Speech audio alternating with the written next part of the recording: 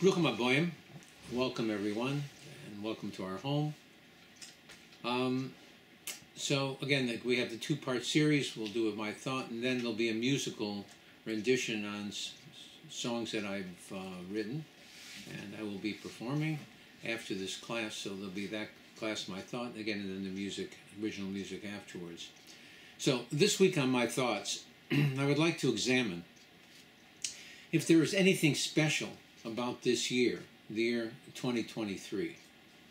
There are many different New Years that are followed today. To be exact, there are 26 different New Years that are celebrated throughout the world by certain religions and countries. For example, we, as Jews, are in the Jewish year of 5783. Though there are many different calendars still, the world at large follows the Gregorian calendar.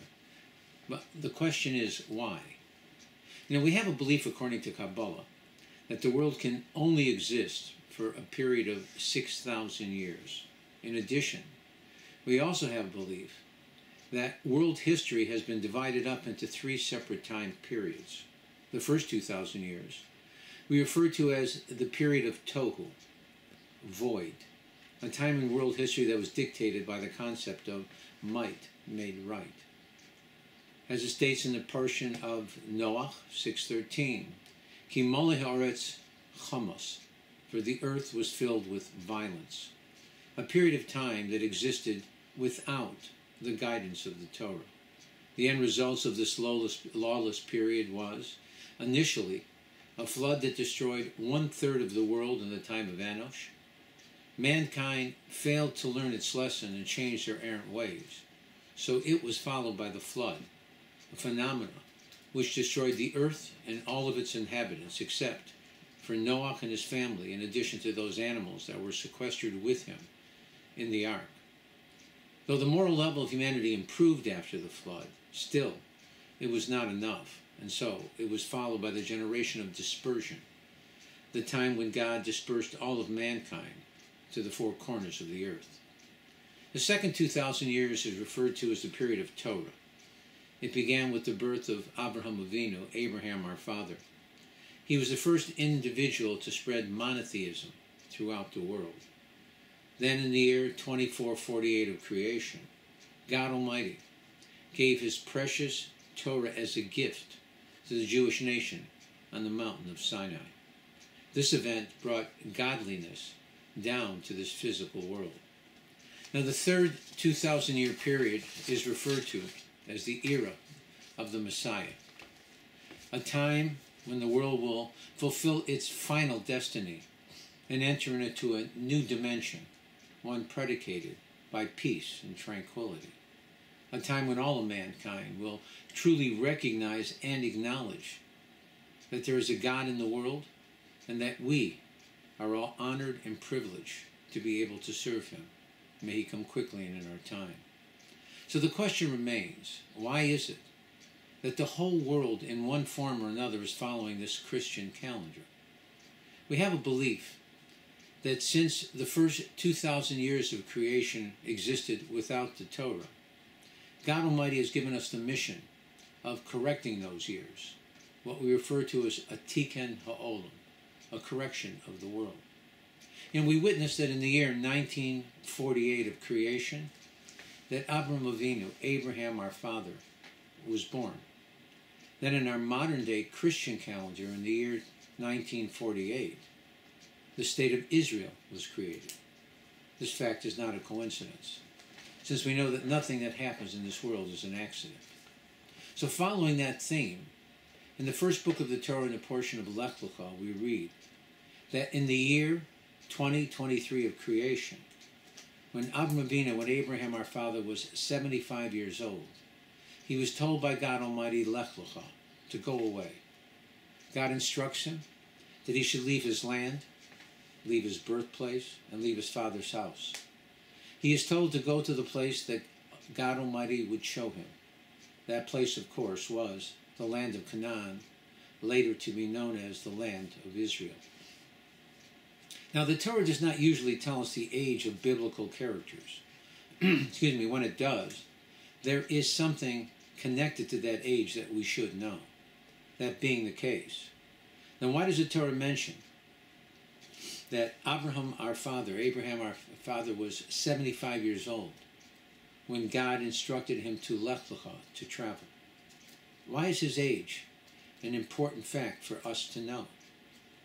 Is it possible that God Almighty was hinting to the fact that in this year, 2023, of our modern-day Christian calendar, that he will instruct us to Lech Lecha, to leave our land, leave our birthplace, and leave our father's house, and travel to the land that he will show us, again, the land of Israel.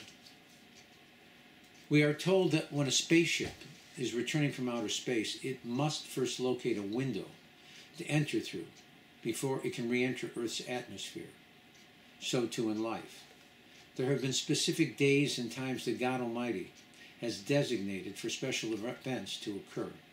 As I've mentioned before, many times, nothing is an accident. An example of this statement can be seen in connection with the building and the dedication of the Mishkan, the tabernacle in the desert. We read in the Torah that the children of Israel were zealous in their response to God's command to build for him a dira b'tachtonim, a dwelling place in this lower world, the tabernacle. This command was given to the nation after the sin of the golden calf. The fact that God desired to have his residence constructed amongst the people of Israel was received with great enthusiasm by them. They correctly viewed it as a sign that God Almighty had forgiven them for their participation in the grievous sin of the golden calf. So, in their great excitement, they finished its construction in only 3 months. The date was on the 25th day of the Hebrew month of Kislev. Now, even though the construction of the tabernacle was completed, God Almighty did not allow them to erect his house for another 3 months. They had to wait, exhibit patience, until the first day of the Hebrew month of Nisan. On that day, they were finally given permission to erect and dedicate God's house. Now, the reason that they sinned in connection with the golden calf was impatience. True, Moshe was late, but nonetheless, they still should have waited for him to return from the mountain. Their tshuva, their repentance, for their impatience was to now wait patiently until that moment when God Almighty would decide that it was the correct time for them to erect his house. The day that the tabernacle was finished was the 25th day, as I mentioned, of the Hebrew month of Kislev. The angel that represented that day presented a complaint to God Almighty. It felt that it had been deprived of the honor and privilege of God's house being dedicated on its day. So God assured the day that it would be compensated for its concern. God Almighty informed the day that it would be rewarded with not a 1 day of celebration, but with a 8-day holiday that would be observed for centuries, the holiday of Hanukkah, which begins on the night of the 25th day of the Hebrew month of Kislev. God orchestrated that a special event should occur on this very special day. Again, nothing is an accident. The fact that the Torah mentions that Abraham our father, was 75 years old when he was told by God Almighty to travel to the land of Israel may well be a sign for us that this year, 2023, is a window of opportunity for us to usher in the coming of Mashiach Tzidkenu. I repeat, an opportunity, not a guarantee. All the signs that our early prophets have told us are all around us. World chaos, children rebelling against their parents, a total breakdown in morality, a world recession, women who are unable to give birth now bearing multiple children at one time through fertility drugs, children bringing their parents back to Judaism.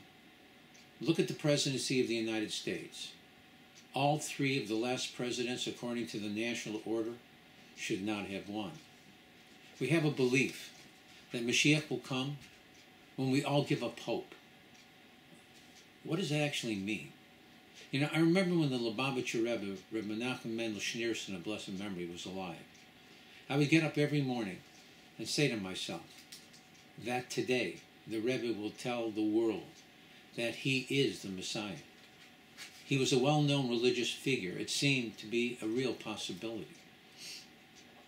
However, as we know, the Rebbe died.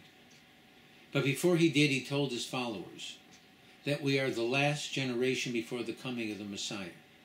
He said that he had done all that he could do, and that now it was up to his Hasidim, so to speak, to jump into the sea and make the Messiah appear. Now, if someone were to ask you to define our modern world with only one word, what would that word be? I believe the word would be speed.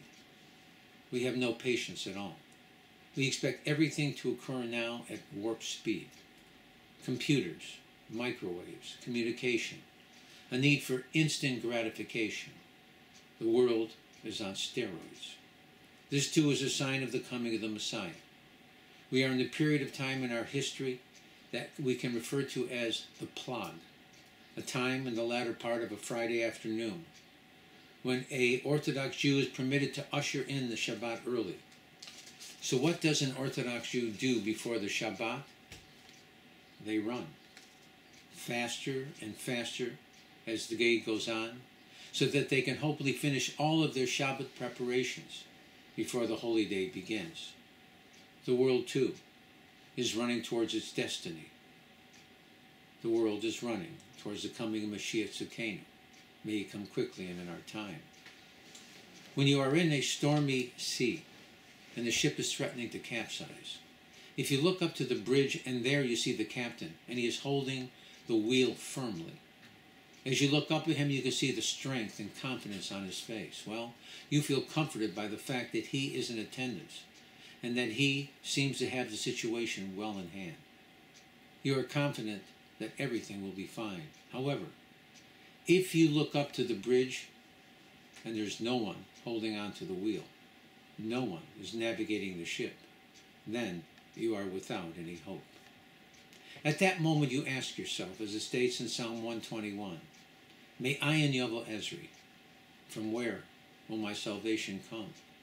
The psalm continues, Ezri, Me'im Hashem osei shamayim va'aretz, that my salvation will come from God, the maker of the heaven and the earth. We have to know with complete certainty that there is a loving Father in heaven who only wants to bring happiness and joy into our daily lives. He wants to shower us with peace and serenity. The only thing necessary for our salvation to materialize is for us to realize that there is only one way and only one God in heaven who can bring us to our final reward. As we say 3 times daily in the Amidah, Yeshuascha kivisi kol hayom, for your salvation, we hope, every day. You know, just like a spaceship returning back to Earth depends on the assistance and direction of the team of scientists and engineers on the ground to re-enter and land safely, so too do we have the power and the ability to usher in the coming of the Messiah, not with computers and satellites, but with our observance of Torah and mitzvot. And just like NASA cannot bring a spaceship back safely from outer space without the joint effort of all of those on the ground, so too the Messiah will only appear when we finally come together in harmony, as the Torah commands us, V'ahavta l'reacha kamocha, and you shall love your neighbor as you love yourself. Let us all join together and bring an end to all the hatred and controversy that exists in the world today. And with that, let us hope to usher in the coming of Mashiach Tzidkenu quickly and in our time, this year, 2023. Let us hope that it comes such quickly. Again, thank you very much for listening. Again, we wish you all happiness and health and safety. God should bless you only with good. And Shabbat Shalom. Again, this will be followed by a musical rendition of original songs that I've written. Thank you again for attending. God bless and be well.